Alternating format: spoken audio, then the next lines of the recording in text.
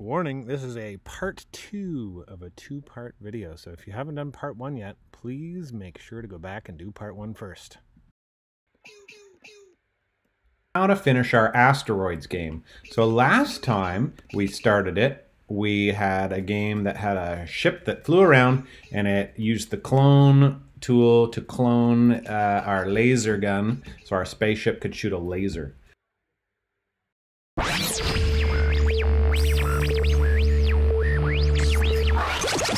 What we're going to do today is figure out how to find it. So once you're logged back into Scratch, you push on the little down arrow here, click on My Stuff, and then in a second it will load up here in the center. And you can see here is my work from last time, and I'm just going to say See Inside to continue coding.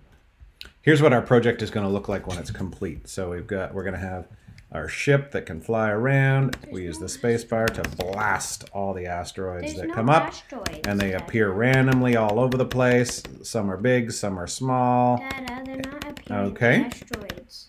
So how do we do this? How do we get all those asteroids? So I'm going to click on my program from last time and say See Inside, and it's going to load up. So here's what we did last time. We have our ship that flies around and it blasts, but no asteroids. So the first thing we're going to do is we're going to create an asteroid. So I'm going to go down here into my sprite area. I'm going to hover over the little cat button, and I'm going to paint a new sprite. Paint. Okay. You can draw your asteroid any way you like. Here's how I'm going to do it. I'm going to choose my paintbrush, and I'm just going to make a wobbly, wavy looking blob. And then I'm going to use my paint bucket to fill it in. You can make it any color you want. Dad, look how big my asteroids are. Whoa, that's huge. Okay, so we've painted our asteroid. Next, what we're going to do is we're going to paint the same asteroid if it was blown up. So over here under costume 1, I'm going to right click on that, and I'm going to duplicate it. And now I'm just going to make it look like it's blasting apart. The way I like to do that is I use this line tool, and I just kind of make it look like a blast is shooting out of it like this. Kind of like the time the Death Star exploded. And then I use my fill tool, and you can fill that with yellow or red or orange or whatever, blue, whatever color you think an exploded asteroid might look like. Just like that. So we have 2 costumes, our asteroid and our exploded asteroid. Make sure to join it back to the start there, Quinn. I can't. There you go. There. Okay. Now you can use your fill tool. Yeah. Dad, look. This is what mine looks like bursted, Dad. Yep. Okay, so we've created that. The first thing we're going to do is set its initial conditions. So again, make sure we're clicked on Sprite 3, which is our asteroid over here. We're going to click on Code up here, and we're going to go to Events and say when flag is pushed. So we want to set up our initial conditions for the code. Now we don't want our exploded asteroid on screen when we start. What we want to do is we're going to go under Looks. We're going to switch costume to costume 1. Okay, Mine's so that's called the Quinn. I named mine. that's the unexploded costume. Costume 1, I guess. And then we're going to hide it. We don't want it to appear on the screen yet. So those are our initial conditions for our asteroid. We're going to hide them. And you know what I'm going to do too is I'm going to make mine a little smaller. I'm going to set my size to, I don't know, let's say, Quinn, you're going to want to maybe set your initial size to like 20%. I'm going to set mine to 60. Wait, how big is mine? I just need to remember. Well, you could get rid of the hide block for now. Oh my god, I can't even see it, Dad. Well, get rid of your hide block. Double click on the show hided. block. Oh yeah, it's hided. Okay, and you can push the flag and decide is that a good size. Show? I don't know. I can't even see what size my asteroid is now. You gotta yeah. double click the show block. Do you think that looks good, Daddy? I click the show block. Yeah, I think that's good too. Why Sprite 3? Sprite 3. Okay, the Sprite 3 is our asteroid. Okay, and we're gonna set up a forever loop. So we're gonna say forever. Forever. First thing we're gonna do is we're gonna go and wait. Where's that? Is that a control? Yeah, we're gonna say wait, and it by default it says wait 1 second. So we need to decide how many seconds will our game wait before a new asteroid will show up. Will it wait 1 second? 3 seconds? Okay. We can always change this. So wait 3 seconds, and then we're going to do the following. We're going to create a clone of myself. So wait 3 seconds and then create a clone of myself. All right, so now we need to write the code for when we create a clone. So here, let's do it. So let's scroll up and say,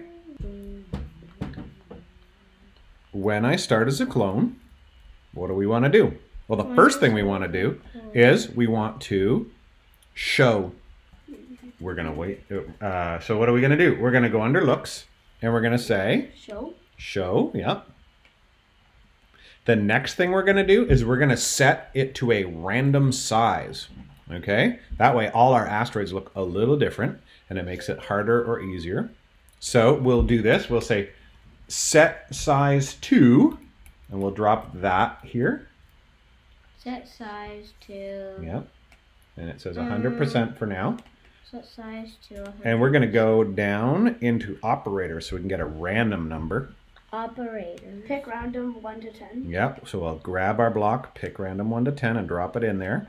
And we're going to say, we're going to make our block anywhere. I'm going to say for me, somewhere between, let's say 40 and 80%. That way. Probably 40 and no. So when I start as a clone, show, set size, or so then what we're going to do is we're going to go under motion and we're also going to make it point towards the ship. So we pick up the one that says point towards mouse pointer What does it say? and drop that in. Towards mouse pointer. Yep. Well, instead of pointing towards mouse pointer, we're going to have it point towards sprite 1. Sprite 1 is our spaceship. So by default, it's going to point towards our spaceship every time a new one appears. Okay? And, oh, I forgot a step. Before we point it to sprite 1, we want it to go to a random position. So we're going to drag that above the other one. Go to random Okay? position. So we're going to make it appear in a random place. We're have it point towards sprite 1. Now, one thing about having it appear in a random position is that sometimes it might appear where the spaceship is and then it'll blow you up. But such is life. These are the dangers of space travel, boys. Okay, so if we push flag right now, we'll see we'll just have every 1 second a new asteroid will just appear on the screen. It'll be rotated differently depending on the way that our spaceship is rotated, and it'll be different sizes. Okay. They're coming close to me. Now the game is don't touch the asteroids. Okay, I'm gonna push stop. And then what we're gonna do is we're gonna say this. Are you ready? We're gonna create a forever loop. Control. And we'll drop it here. Okay. So as long as this asteroid clone exists, we're going to go under motion and we're going to have it, we'll grab the move 10 steps block and drag it under our forever loop. We're going to say move 1 step. Wait, I put an if loop. And always, if you want it to be harder, you can just change the number, right? Yeah, that's right. So we could have it move. If we wanted fast asteroids, we could say move 10 steps. If we want slow, we could say and 1. The asteroids will go like. So these are the 2 things we would change in our game: is how long it waits before it creates a new one, and how fast it moves. Look, it's moving. So let's push our flag, and now we should have asteroids that show up every 3 seconds, and they're moving towards the initial position of our ship. Now you can see as I blast, it doesn't blow anything up. But now we get lots of crazy random moving asteroids that are flying all over the screen. So now what we want to do is we want to detect if I get shot by a laser beam, I'm going to explode. So in our forever loop, we want to check to make sure if our asteroid is being touched by what? Sprite 2. That's right, which is our laser beam. So we need to go into it. We need to grab an if. Control. Yeah, we need an if under control. So we'll say if. Then. And then what are we going to do? The if triangle, then. We need to go in sensing. Yep. Touching mouse pointer. Touching mouse. No. And then touch the one that's saying touching mouse pointer. And then change it to sprite 2. You got it. Sprite 2. So if it's touching sprite 2, then we're going to do a couple of things. Oh, yeah, I know. Switch costume to costume 2. Yeah. Okay, yep. Looks. And then switch to costume 2. Mm-hmm. And we put it there. Yeah. And then maybe we want to play an explosion sound. Do you want to do that? You don't have to. I prefer mine muted because it's a bit loud. Okay, so let's skip that, but that's an exercise for anyone watching. If you want to make an explosion sound, you can go into sounds and record a new one. So we'll make it switch costumes. We're going to throw in an event. We're just going to make it under... Look, it's working, kind of. Yeah, under control. We're going to have it wait for 0.2 seconds. Okay, I'm going to stop my What game. is this? What do we do, Daddy? So under control, we're going to grab the wait 1 second. I'm going to change it to like 0.2 seconds. So that's like, if you chopped a second into 5 pieces, 0.2 is a fraction of that. You were learning about fractions at school, right? So that's 0.2 is 1/5 of a second.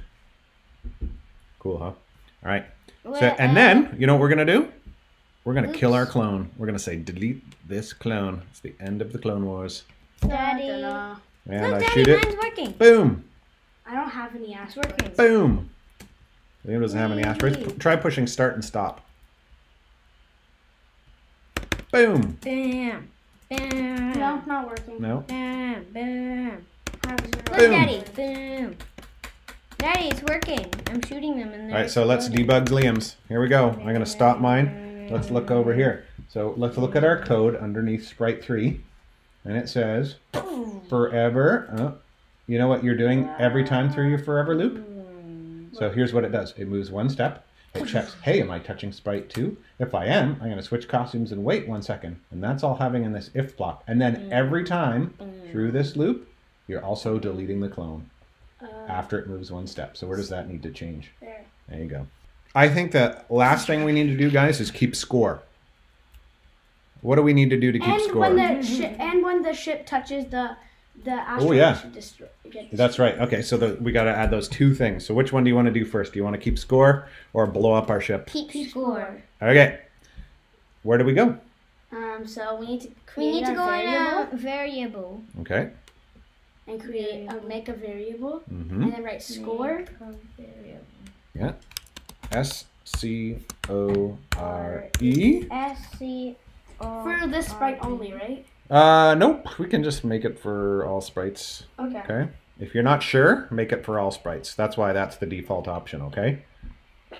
All right. Now, you'll notice that we have our ship X, our ship Y, our ship rotation all appearing up here at the top. We don't need to see those anymore. Hide them. So we can just go and uncheck each one except for score.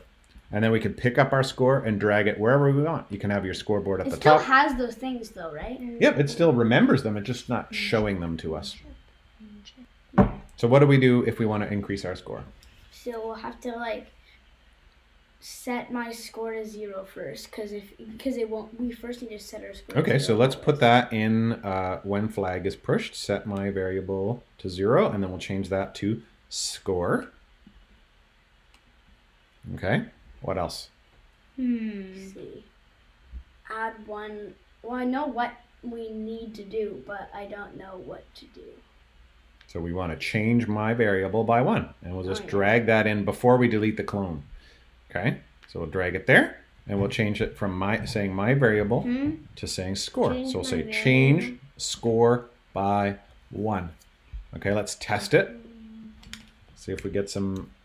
See if we can increase our score when we blast an asteroid. Pew pew. Pew pew pew. It's working for me. Pew pew pew. Last thing. Let's make these asteroids dangerous. Are you ready? Yes. We're going to make it so the asteroids, if they're touching us, they make us explode. So, I'm going to go back to my rocket ship.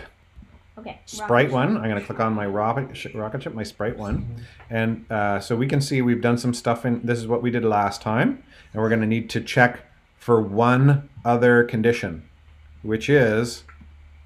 if it's touching asteroid and game, It has to say game. and we need to make another costume for it so that it has an exploded costume. Yeah, that's a good point. Okay, so let's pick up our if statement and drag it down here.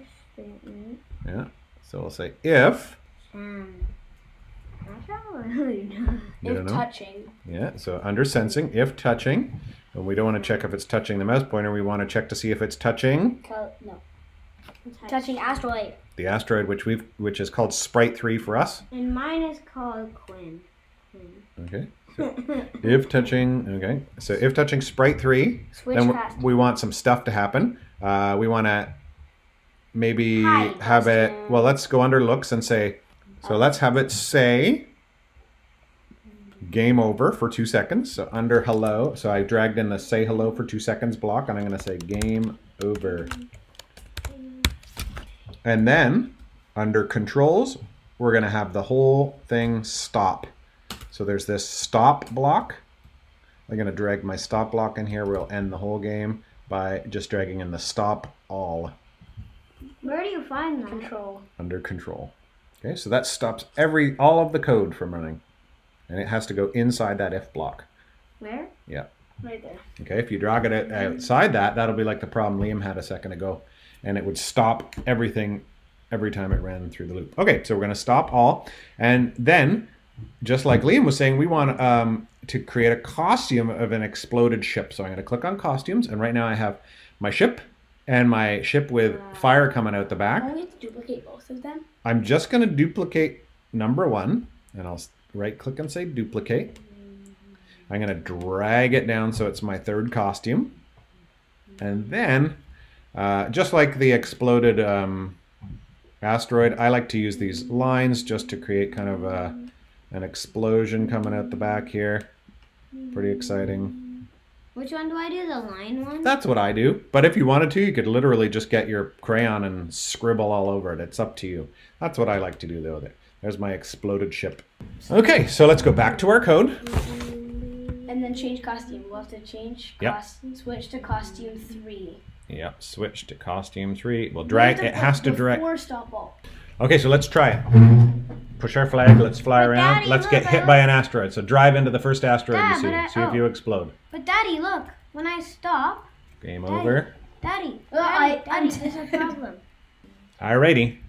So, one thing I noticed, I don't know if you noticed this, Liam, I want to switch my costume before I say game over. How about you? Because what happens is it says game over, but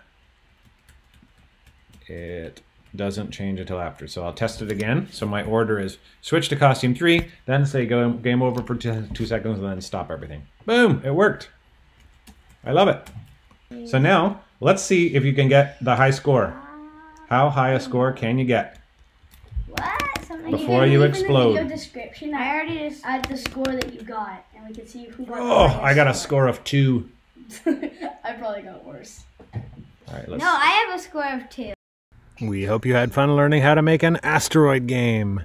And if you did have fun, make sure to like and subscribe.